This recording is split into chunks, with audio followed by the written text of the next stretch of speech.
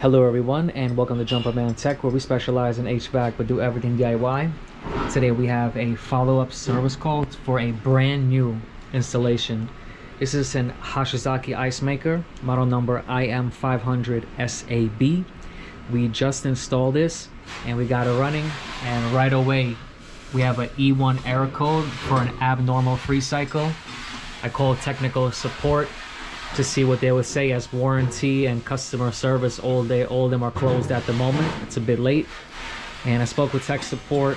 I had suspicion that this thing didn't have refrigerant, as this pipe wasn't getting cold or hot during the cycle, so it exceeded the 45-minute time frame to make ice and it shut down, and that's why we have that alarm.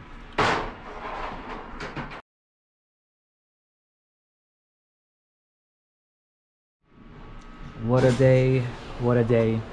So right now, after speaking with technical support, I didn't want to put on gauges as it's a brand new unit. It has a very critical charge. I didn't want to lose any refrigerant, but I have a reference number from tech support and I put on these probes. We have a 4.5 holding charge on the suction and a 5.2, excuse me, not holding charge, standing pressure for refrigerant 404A. And it is 100% clear that we have a refrigerant leak, and with this compressor running for 45 minutes, that couldn't have been good. But apparently there's no low pressure control in this system, which is a huge fail. Unit came with no refrigerant in it. Absolutely horrendous.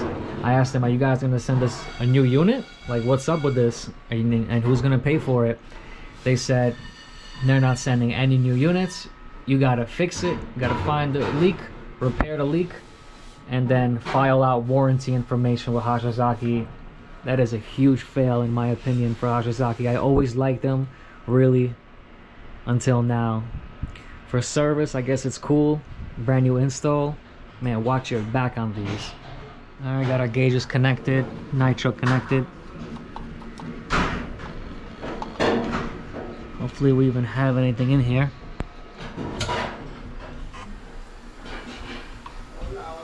Oh man, our tank is low. We're gonna need another tank.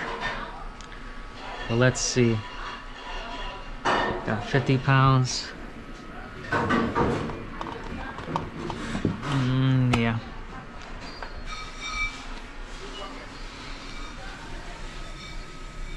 Considering that there's pretty much no pressure in here, there's got to be a big leak somewhere, so hopefully we could hear this thing.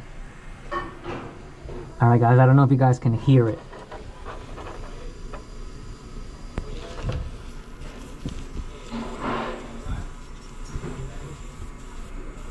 There's a leak right here, right at the joint. And what's that telling me? This was an improper connection made at the factory. Made at the factory. Let's see if I can hit it with the spray. Sometimes with like larger leaks, you're not gonna see it. Maybe if I put my finger on it.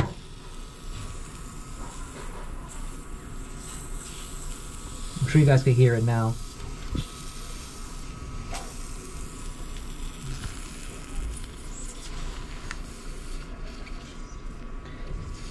Funny because it doesn't show the bubbles. You can hear it when I rub my finger on it.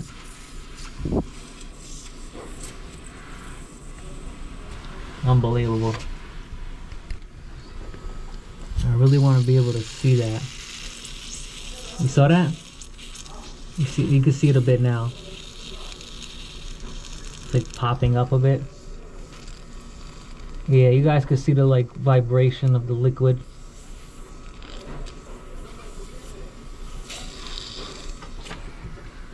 If I get a little more. Right there, you see that?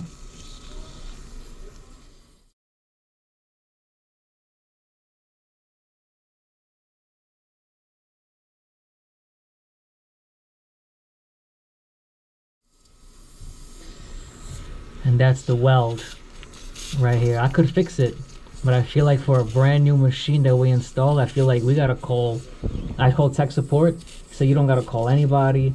You fix it and you fill out warranty information. I feel like we need to complain to customer support or then the sales team and tell them, listen, this is a brand new machine. We don't want to fix this. We want a brand new machine. It's brand new. Why should it be fixed? And then that's just the whole issue. So right now, I'm gonna let this be and wait till the morning to call customer service and tell them, hey, we want a brand new machine. Come pick this one up and deliver us a new one, and then, you know, we can go through warranty information for installing a new unit. But this is just absolutely ridiculous. You guys saw it. Unreal. We're gonna wrap this one up here, and I will keep you all updated on the story with what happens with this one. This is absolutely amazing.